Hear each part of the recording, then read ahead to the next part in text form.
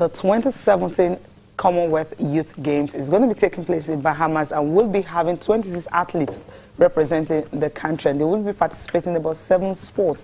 But how ready is the athletes? And of course, for the people in charge of these young athletes that will be going to Bahamas, it's going to be starting in July.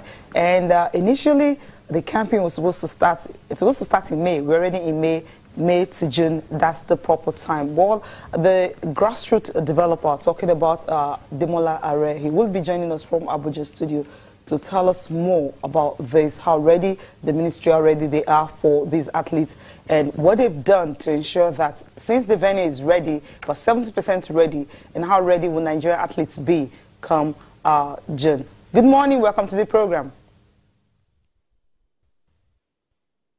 Now, for Nigerian athletes, good morning.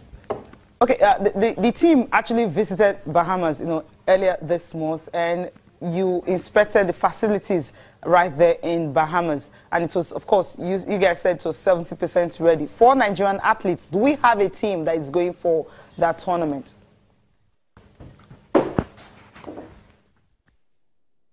Yes, the visit by the Honorable Minister and myself with the NOC President, Secretary General Tunde Popola to Nassau, Bahamas, was actually to check out the facilities. And like you rightly said, the facilities are ready. And for Team Nigeria going for this program, you will recall that last year we had the 2nd edition of the National Youth Games. And the purpose of the National Youth Games was to tap into the talents that are bound at the secondary school level. Some of these athletes have been identified. They are currently training in their various states. And come 1st June, they will be moving into camp for 6 weeks before leaving for Bahamas. And I can tell you, with what we've seen on ground, these athletes will definitely do the country proud in the sports designated. In terms of the sports, which of the sports will Nigeria be featuring in the Bahamas? How many? Yes, we are looking at athletics, boxing, swimming, judo, tennis, cycling, and beach volleyball. These are sports in which we have comparative advantage when you look at our performances within the 71 Commonwealth nations. Okay, now over time, if you check from 2000 when this Youth Commonwealth Games started, Nigeria has won about 11 medals. That's, you have 6 in gold, about 3 silver and 2 bronze medals. Now in all, what's going to be our target this time? Because you said all the athletes are training in their various states, and come June 1st, they will come to camp. Yes, we came 7th at the last games in Samoa. That was 5th to 11th September 2015, without effective and adequate preparations. I can tell you right away that the minister is very much interested in ensuring that these athletes are prepared to face their opponents when we get to Nassau in Bahamas. And I can tell you that with the level of preparations and with the 6 weeks camping, which will dovetail into the departure to Bahamas, the athletes will definitely do us proud. Yeah, if we're talking about 6 weeks now, they're starting camp June 1st, and the tournament is starting 19th. Does that mean they're going to go on training tour, or all the camp is going to be done here in Nigeria?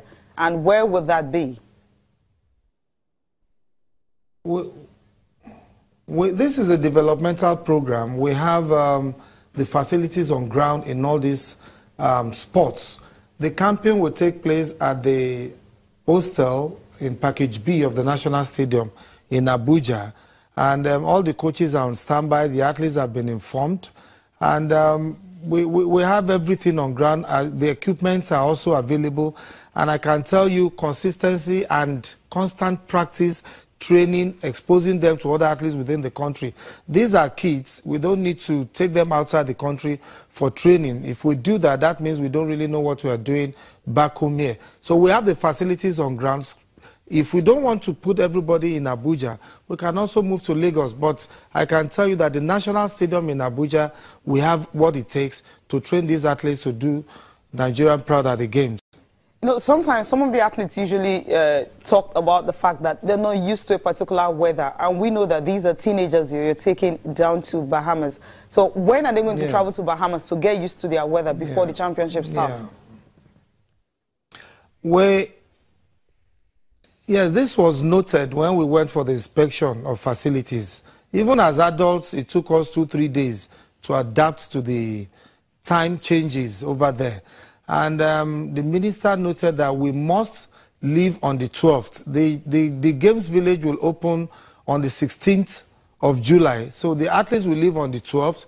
We arrive on the 13th. So between 13th and 16th, they must have been able to acclimatize. The weather in Bahamas is just the same thing with what we have in Abuja, if not hotter than what we have in Nigeria. So it's just the issue of the time. While we are sleeping here, they are already at work over there. So they need to adjust to that timeline. And once that is done, the athletes are good to go. Okay, hopefully that's done in preparations for the games itself.